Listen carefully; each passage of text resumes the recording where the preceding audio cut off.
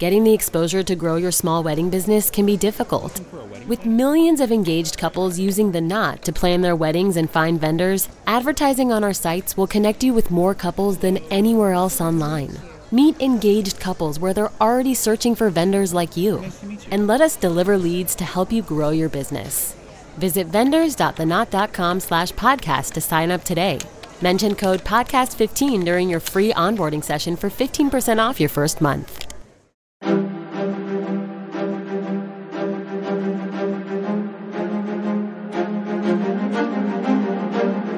Hello, and thank you for listening to the History of World War II podcast, episode 289, The Invasion of New Guinea. Last time, the islands of New Britain and New Ireland, just off New Guinea's east coast, fell to the Japanese. The conquest had been relatively simple, but the odds had been heavily on the invader's side. Still, now it was time to go after the big prize, New Guinea itself, which begged the question, where were the 3 American carriers that had been lucky enough not to be at Pearl Harbor during the surprise attack? But first things first. Now that New Britain was the latest Japanese acquisition, thousands of troops were offloaded there to protect it. Repairing the damage done by the departing Aussies got underway, with special emphasis on the 2 airfields, and the buildings still standing, as they were to be used for housing for the troops and their officers. The great irony being that the Japanese set about to restore the facilities the Aussies wrecked, having lost the ability to defend it from these same Japanese troops who had bombed them for the last few weeks. But it doesn't stop there. Now that the islands belong to Imperial Japan, the Australians immediately started bombing them, hoping to wreck the same facilities they had once defended. Such is war. As times were still hard for the Aussies, what with most of their men and machines of war elsewhere, their bombing raids on Rabaul, coming in every other day, were carried out by Catalina flying boats. They were the only vehicles that could make the long 500-mile run with 4,000 pounds of bombs. But even these long-range birds were forced to fly along the south coast of New Britain, as the Owen Stanley mountain range over eastern New Guinea were of a height that the planes could not pass through the higher altitude with its thinner air. So it would have to be a flight over the Solomon Sea, just south of New Britain, then turn north and make for Rabaul's airfields and harbor installations. Now, as for those 3 American aircraft carriers, the Japanese were right to be concerned about them. Fortunately for the new owners of Rabaul, Admiral Chester Nimitz, the new commander of the Pacific Fleet, based at Pearl, knew that the current status of the U.S. Pacific Fleet was such that there would be no retaking of territory anytime soon. No, the best that Nimitz could do, but wanted it done ASAP, was a series of hit-and-run raids.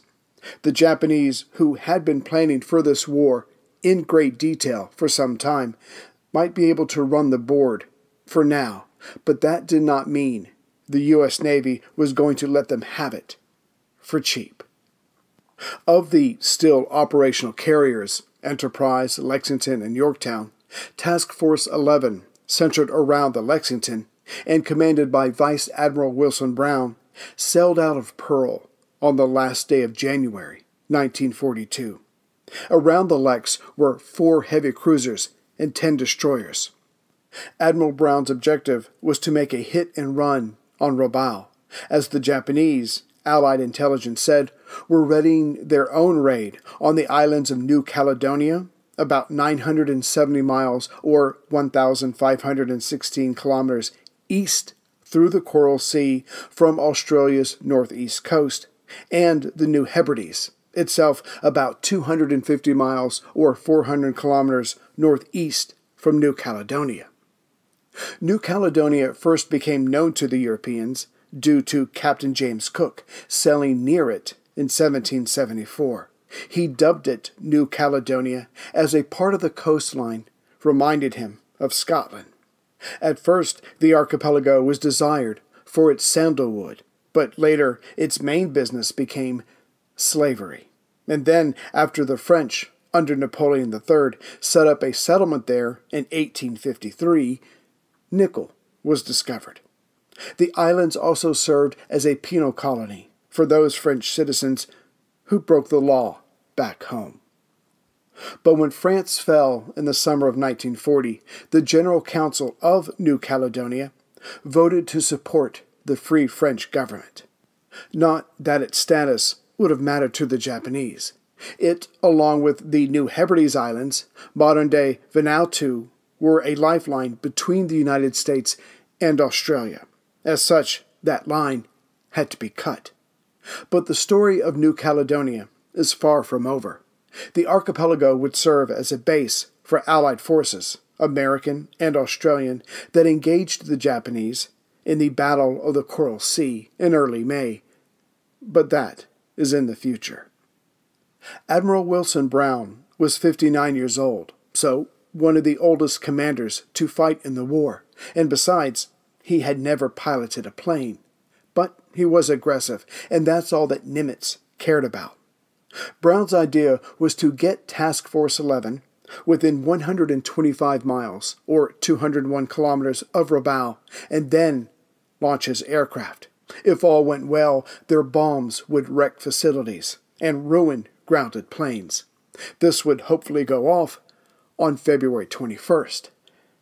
And yet, as the sun rose on February 20th, 4 Kawanishi Type 97 long-range flying boats, known to the Allies as Mavises, left Rabaul. They were expected to conduct search patterns of some 500 miles or 800 kilometers out. About the same time, the carrier Lexington launched its own scouts. But as these 6 planes were dive bombers, they would only patrol some 300 miles or 482 kilometers out. At 10:15 a.m. that morning, the carrier's radar detected contact, and it was only 35 miles away. One of those Japanese patrol boats was coming in close. Admiral Brown sent aloft Grumman F-4F Wildcat fighters to intercept. Meanwhile, the flying boat's pilot, Lieutenant Naburu Sakai, radioed back to Rabaul of the carrier's location, after which Sakai made his way into a thick cloud. But the carrier's radar was able to keep up with the hidden plane, and thus guided 2 of its Wildcats towards it. As the flying boat exited the clouds, Sakai's plane exploded, being shredded by Wildcat bullets. As the Japanese officers were experienced enough to know that sometimes mistakes are made by excitable young men, another flying boat was ordered to track down the carrier for confirmation. This time, the Lexington sent 2 other Wildcats towards the plane of Warrant Officer Kiyoshi Hayashi. This second Japanese scout plane soon splashed into the waters below. The good news for Admiral Brown was that his ships were safe. The bad news was that the task force had been spotted. There could be no surprise air raid, and going up against land-based bombers was asking for more trouble than it was worth.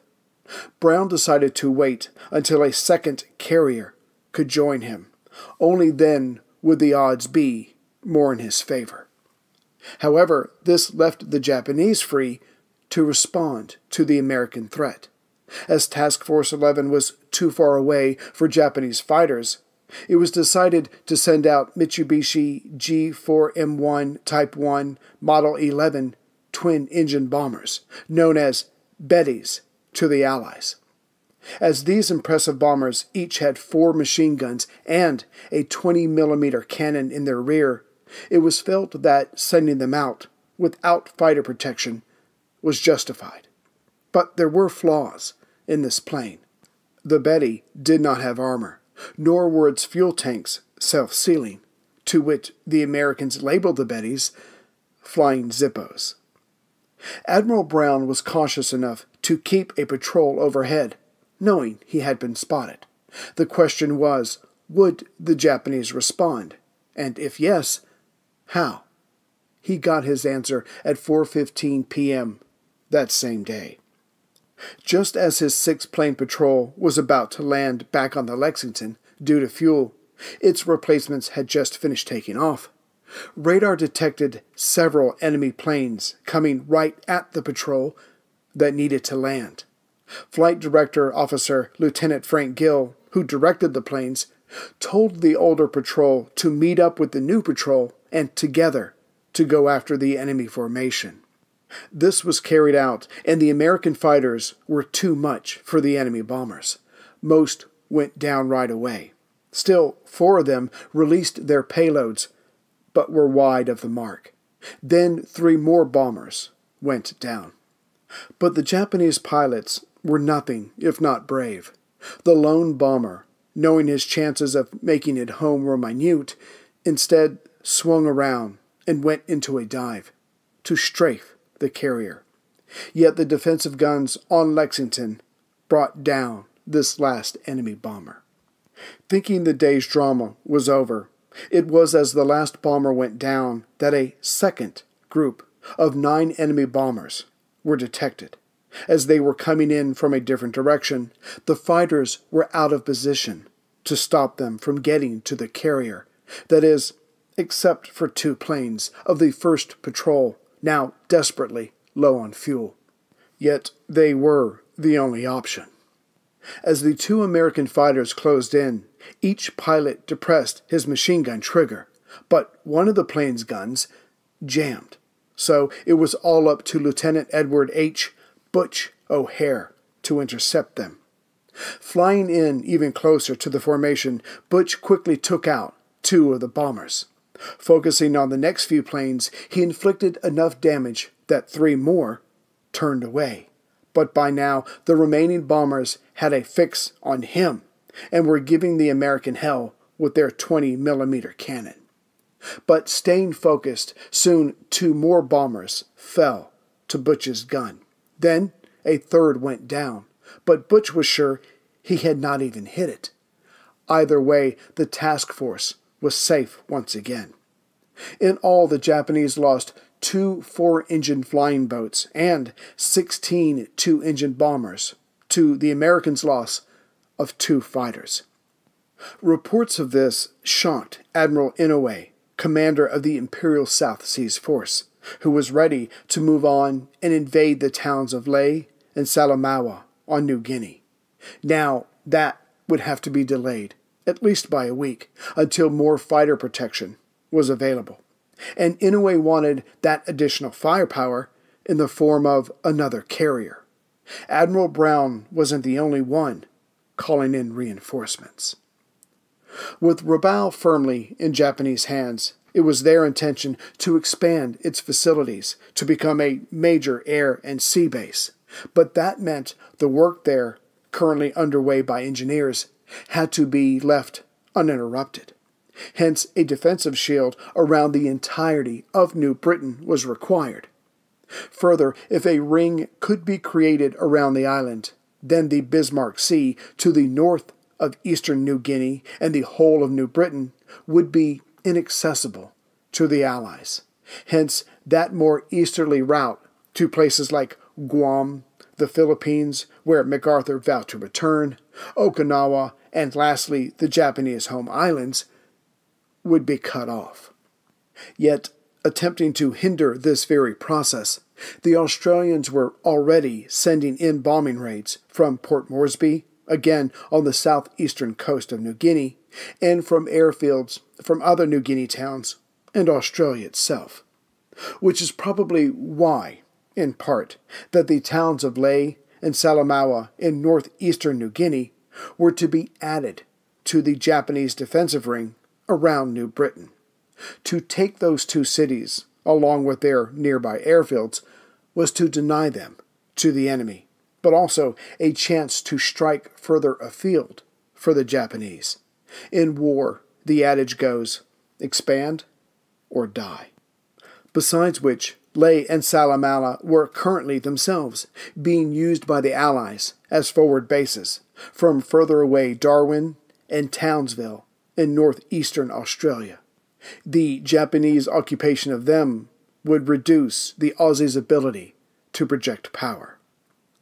Taking those two towns was codenamed SR Operation by the Japanese, and, in all truth, it would turn out to be another Rabaul all over again. The invaders, in overwhelming numbers, would invade Lae and Salamaua, which were barely defended. The Japanese fleet, leaving Rabaul at 1 p.m. on March 5th, carrying the two invasion forces, consisted of the 6th Torpedo Squadron of 6 destroyers, 1 light cruiser, 1 seaplane tender, 3 minesweepers, and 5 transport ships, and this fleet would be met along the way by another Japanese fleet for extra protection. But the truth was, the combined naval might of the Aussies and Americans had nothing comparable in the area.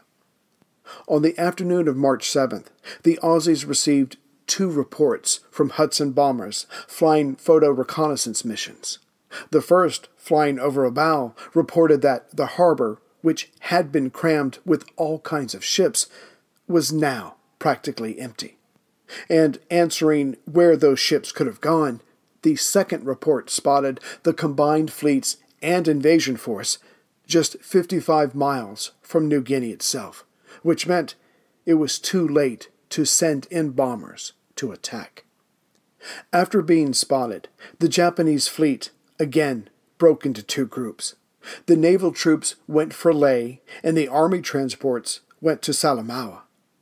By 4:30 a.m., March 8th, Salamaua, the town and nearby airfield, were occupied. But even before this was done, Lae and its airfield had already been captured. As there had been rain over Rabaul during the invasions, no air support was possible. Not that it turns out it was needed.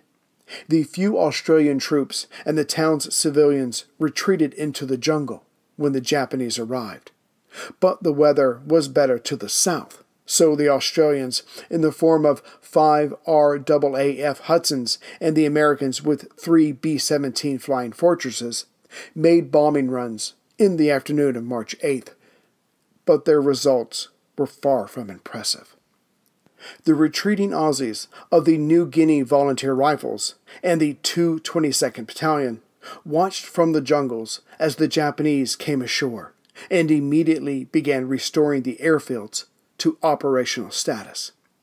Soon, the fighters of 4th Air Group would leave Rabaul and land in Salamaua.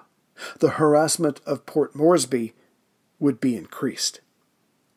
As for the retreating Australian troops, accompanied by civilians, they walked along the Francisco River Valley towards Wa, about 50 miles or 80 kilometers southwest of Salamaua, which itself is due south of Lae. They used the Black Cat Track path, for there were few roads deep within New Guinea, and if they survived the disease-infested jungle, the barrier of the landscape should protect them from pursuit. As the troops reached the last rope bridge over the Francisco River, it was cut to fall away into the waters below. Hopefully, the Japanese would never come this far south, being content with what they had. But it was not to be. As for the Japanese, they would have either not been excited to come south, or perhaps would have moved faster south had they known that coming ever closer to Port Moresby was a powerful American fleet made up of the carriers Lexington and Yorktown, with 8 cruisers and 14 destroyers. Admiral Wilson Brown got his second carrier. Just below the most eastern tip of New Guinea is the Coral Sea, which also touches the northeast coast of Australia. Through it, Admiral Brown's fleet was sailing, having just dropped off 15,000 American soldiers on New Caledonia from Melbourne on Australia's southern coast. In time, there would be 50,000 U.S. troops on New Caledonia, such was its importance, which would match the number of natives on the island. And it would be many of these American troops landing now that would fight alongside U.S. Marines on Guadalcanal. Though Admiral Brown's fleet had taken those Japanese bombers out of the sky, he still wanted to chastise the enemy at Rabaul. But as he got closer to Port Moresby, he learned of the enemy's taking of Lae and Salamaua. Now his worldview was altered. First, now there weren't that many enemy ships at Rabaul, as many of them had been involved in the invasions. And secondly, it was imperative that the Japanese not strengthen themselves in their two new conquests. To allow that was to probably lose New Guinea, and if that happened, well, all of North Australia, its northeastern coast, as well as Darwin to the northwest coast, could be hammered, or perhaps occupied. No, a nightmare of the domino effect. But still needing to protect the two of the U.S. Pacific Fleet's 3 carriers that he had, Brown decided to get closer to Port Moresby and then launch his planes across New Guinea itself, hopefully catching the enemy positions at Lae and Salamaua off guard. The good news was that the further west he went, the further away those enemy bombers at Rabaul would be. But the bad news was that his pilots would have to fly over the Owen Stanley mountain range, due south of these 2 new Japanese positions, of which parts of it rose almost 13,000 feet. As the Americans knew practically nothing about New Guinea, and even less about its interior, Admiral Brown sent out 2 men ahead to find out the best way to carry out their air attack. Fortunately, the 2 resourceful men found out about the pass between the mountain range. If the pilots used that, the height they would have to fly over was only 7,500 feet. Then came the bad news. The pass was normally covered by mist, meaning visibility was cut down enough to guarantee slamming into a mountain. But however the heights affected the weather patterns there, the mist did not set in until about 10 a.m. each day, which meant the pilots would have to fly over, make their attack runs, and be back across the mountains by that time, or risk flying blind. Still, the last piece of the puzzle was in place. So, at 7:50 a.m. on March 10th, the Lexington sent off flyers and dive bombers. A few minutes later, the Yorktown followed suit. Now there were 104 planes in the air, heading for the pass. The Air Group Commander, William Alt, flew over the mountain range, guiding his force on their 201-kilometer or 120-mile flight. Below him were 60 Douglas Dauntless dive bombers, 26 Douglas Devastator torpedo bombers, and 18 Grumman F-4F Wildcat fighters. The attack was everything Admiral Brown could have hoped for. The Japanese, not possessing radar, were caught completely off guard as the Americans emerged from the mountain range. Even better, the targets had no fighter protection as they were still at Rabaul, waiting for the airfields to be repaired. First, the Douglas Dauntless dive bombers came in, going after the enemy ships at Lae at 9:22 a.m.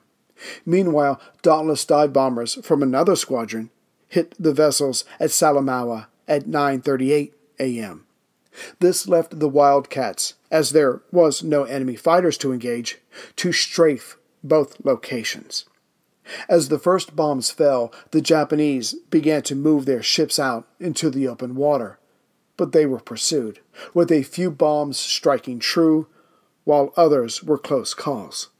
Yet the anti-aircraft guns at Salamaua took down 1 Dauntless dive bomber. When this first group came back through the pass, their radios were full of bravado and braggadocio. Americans reported that the enemy had lost 2 heavy cruisers, a light cruiser, a single destroyer, a mine layer, and 5 transports. Probable sinking were 2 more destroyers and a gunboat. But the raid wasn't over just yet. When the first wave came back, 8 B-17 Flying Fortresses from Townsville on the northeast coast of Australia hit both enemy beachheads. These pilots claimed to have sunk 2 ships with 4 more on fire and 1 beached in order to save itself from going under. However, as we have seen previously, had the American claims been true, the Japanese would have been crippled then and there. All future operations would have been put on hold. However, the Japanese reported 4 transports sunk, and that Admiral Kijaoka's flagship, the Yubari, had been lightly damaged, along with damage to a 5th transport and 2 more destroyers. But the Americans did kill 126 naval personnel and 6 soldiers, with 240 naval personnel and 17 other soldiers wounded. Not that it mattered, as the American version was relayed back to FDR, who passed it on to Churchill. The latter responded with saying, "The most cheering thing that happened in the Pacific so far." But the truth was worse than just eager, young, inexperienced men seeing flashes of flame and assuming the worst. Nor did they factor in their faulty torpedoes. The reality was this: 104 planes had hit 2 targets with enemy ships nearby and achieved total surprise. The results should have been devastating for the Japanese, but they were not. In fact, the day after the American and Australian air raid, the Japanese South Seas Detachment occupied Finschhafen, about 50 miles east of Lae on the Huon Peninsula of New Guinea. And this had already been scheduled. No, the Japanese, though surprised, were not impressed. As for General Hori, the commander of the Army's South Seas Detachment, he took the attack in stride as he laid out the changes he wanted before their next target was hit, Port Moresby itself. Hori told his superiors that clearly there were 2 American carriers in the area, so he would need more aircraft on New Guinea, but also wanted another carrier besides the Shoho, a converted light carrier, when they went after Port Moresby. Also, he wanted more transports, but not for personnel, but rather to act as anti-aircraft batteries. He also wanted paratroops for this upcoming operation, but he was only given the green light for his first 2 requests. Still, these changes would take time, which would lead to the Battle of Coral Sea, when the Japanese did come to land at Port Moresby. For his part, not knowing, of course, that the Japanese were about to come at Port Moresby, General MacArthur, now the Commander-in-Chief of all Allied forces in the Southwest Pacific, and yes, we will get to that soon, ordered continuous raids on Lae and Salamaua throughout April from Townsville and wanted the air facilities at Moresby increased.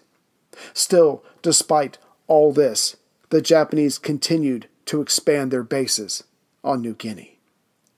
And it was this determined Japanese progress on New Guinea which truly cut off the Americans from the Bismarck Sea, the waters north of New Britain, and the eastern half of New Guinea.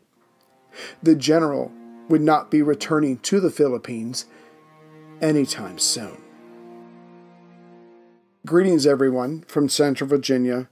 As far as the storyline, we may put a pin in the fighting here, so I can then cover the opening battles in Burma, and then circle around to the Philippines, which will lead to MacArthur, the Arcadia Conference, Churchill coming over, and the selection of Nimitz to head out to lead the war in the Pacific.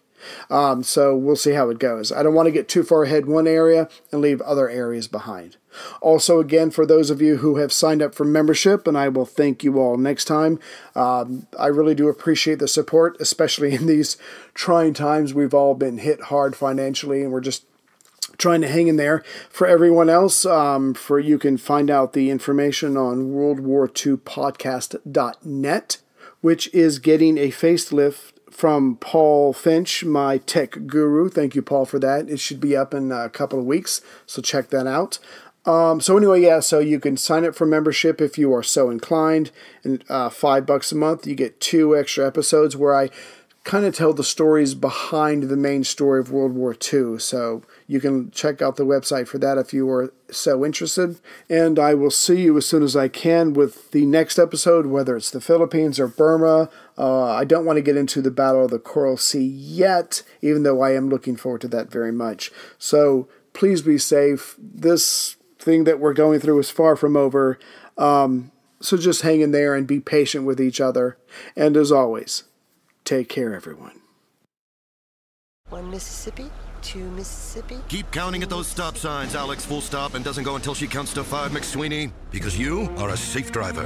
And like most drivers who sign up for Snapshot from Progressive, which customizes your rate for how and how much you drive, you could earn a discount for your good driving. So don't turn into an Alex rolling stop and goes whenever she wants, McSweeney. Because once an Alex full stop and doesn't go until she counts to 5, McSweeney, always an Alex full stop.